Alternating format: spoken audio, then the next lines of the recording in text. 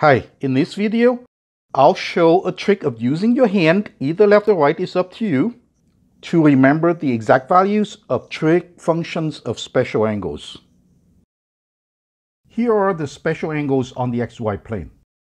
In numerical order from bottom to top: 0, 30, 45, 60, and 90 degrees.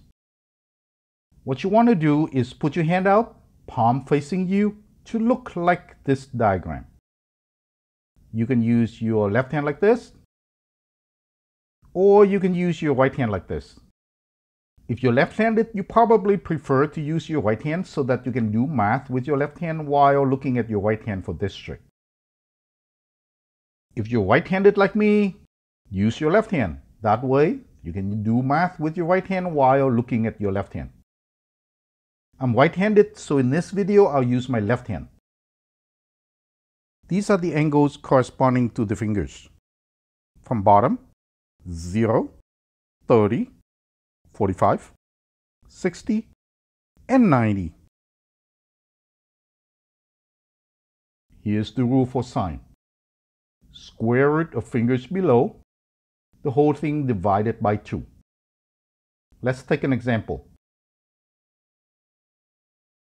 Sine of 60 degrees. This finger is 60 degrees. Bend it in to get it out of the way.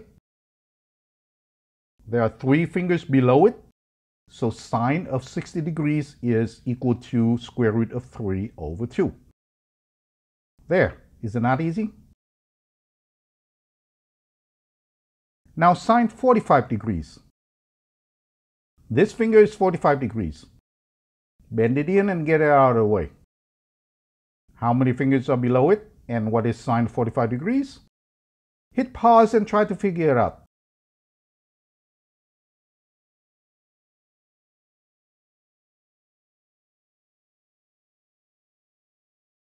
Square root 2 over 2. Yes.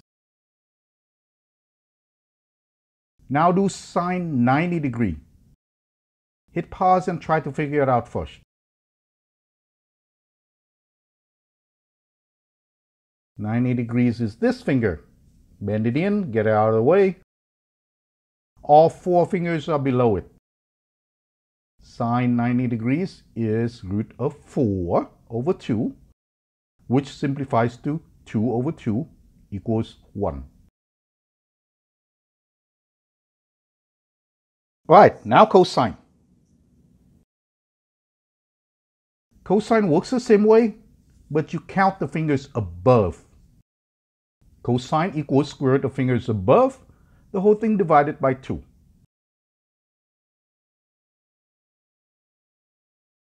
Let's take cosine of 60 degrees. This finger is 60 degrees. Bend it in and get out of the way. There's 1 finger above it. So cosine 60 degrees equals square root of 1 over 2, which simplifies to 1/2. Now you try cosine 45 degrees. Hit pause and try to figure it out first.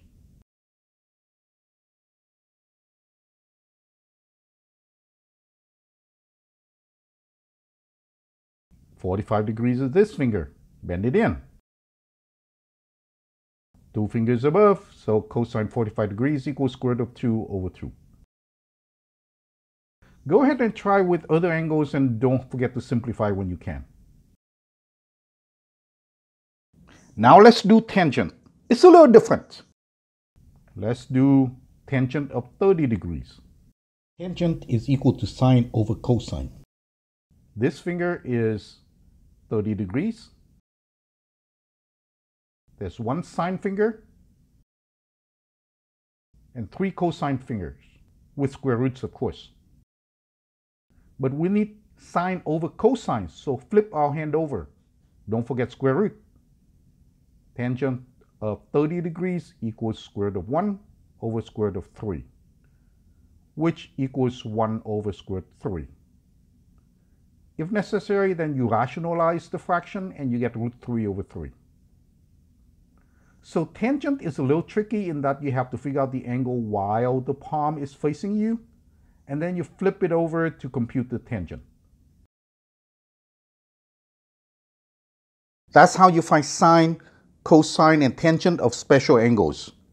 Now for the other trig functions, derive from there. For example, secant is 1 over cosine. If you need secant of 30 degrees, first find cosine of 30 degrees and take 1 over that number, meaning take the reciprocal of that.